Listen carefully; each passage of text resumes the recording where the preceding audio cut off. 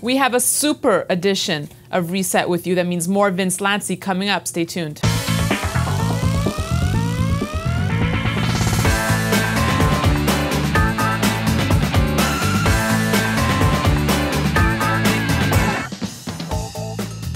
Vince, so good to see you as always. You too as well, Daniela. All right, Vince, so from what I understand today, we're going to go a little bit more in depth and talk about a subject that you hold so close to your heart, Europe. Europe, exactly.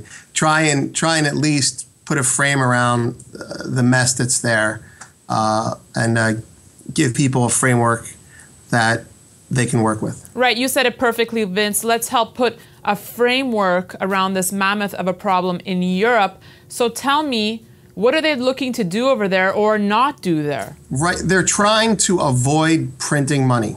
So you have a rebellion against austerity from the peripheral countries. You had a meeting or a summit yesterday that turned out absolutely nothing. New solutions were proposed, like a European bond. That's not going to happen because the ECB would be on the hook for all the money, meaning Germany. No one proposed it, but I think the concept of insurance for banks was discussed. That's not going to happen. Nothing is going to happen. And here is, until something catastrophic happens. And here's why, in a simple comparison between Europe and the US. They have united monetary policy. They do not have united fiscal policy. Talking about uniting their fiscal policy right now is ridiculous. It will not happen. The analogy is this. If there were an earthquake in California tomorrow, my tax money could automatically go to rebuilding the roads there. If there's an earthquake in France tomorrow, Germany's going to roll its eyes. They're not compelled to put their money in France to rebuild their roads.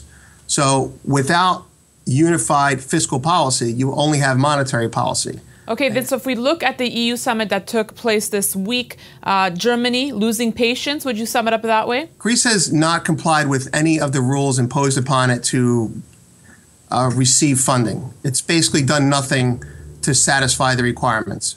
So in a little bit of a tactical war, a lot of the smaller and peripheral countries have been using the press as red herrings. Let's secede, let's do this, let's do that. Yesterday in the newspaper in the UK, I think it was the UK, actually it was a German newspaper, I'm sorry.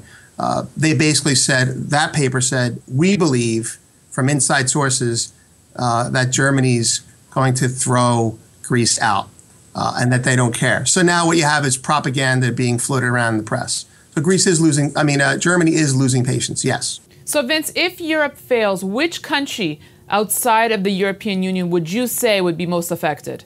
There is a relationship that I don't think is being talked about enough, and that's between Europe and China. Europe is a huge trade partner with China. It's not in the press, but China is just printing money. And they have an economy that people are talking about, oh, soft landing, soft landing. If Europe goes under, I don't know what goes under means, but if Europe has a major recession or a depression or a deflationary event, China will lose essentially a trading partner. China will have a hard landing. By hard landing, I don't mean a bubble popping, I mean a water balloon bursting. Every country in Asia will be affected. Japan mostly. This may be a stretch for your viewers, but China needs its trade partners to be able to buy from it.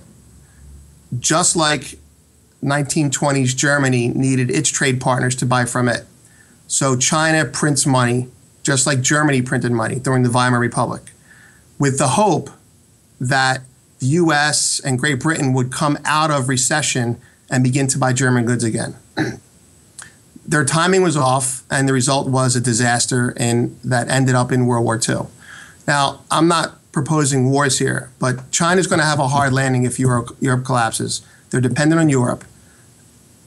The nation that is an island that is somewhat hedged against all this is the United States.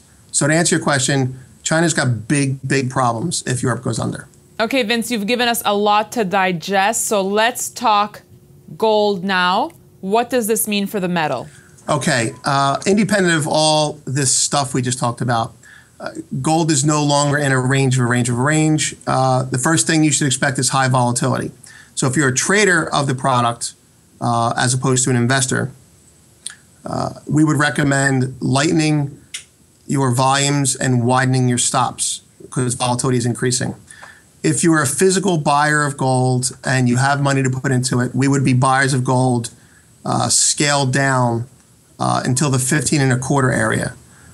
We are concerned that if the market goes below 15.25, you will have a washout. Another opportunity to buy because we think the end game is printing, but we would just buy now and buy below 15.25. That's where we are on gold. Now, in terms of direction, technically, first of all, you have to stomach $100 weekly ranges. This is just, yeah, I know, it's just starting to happen.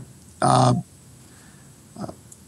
good news is, and we hope it continues, but the euro sold off yesterday and gold followed suit on the strength of the dollar. But if you look at the two charts on a weekly basis, and I didn't provide these for you, gold rallied significantly off the lows and is up $15 to $20 today, whereas the euro is unchanged to lower. Somebody down there at the bottom in the 15.25, 15.30 area is saying enough. If the euro continues to go down, gold will become a competing asset for the dollar. So if we have a deflationary crisis, gold will, as we said before, be the tallest pygmy. But we think when this settles down, when this is over, within the next 6 months, you'll have a turn and gold will head towards new highs. It's ridiculous to predict price, we think, 2,000, 2,200, because it just can't be done. And people do it just because they count in tens. But we're looking for, we don't have the signal yet, but below 15.25, we're nervous down to 1,400. Above 15.25, we're comfortable. And we think in the next 6 months, we have much higher targets. All right, Vince, well, I'm excited to hear that some more volatility may start to emerge now in the gold market. And offline, you were telling me that some sort of Batman formation was forming for the metal. Please explain. Oh, yeah. We sent you two charts. The first chart is pretty simple. It's a daily chart with a trend line. It's a flat line drawn at the 15.25 area. That's your support. We've seen it. We actually had an order in to buy for delivery there. It didn't get filled. So it's a pretty clear-cut chart. The other chart we sent you was sent to us by a friend. Apparently, this is a legitimate formation. It's called the Batman formation.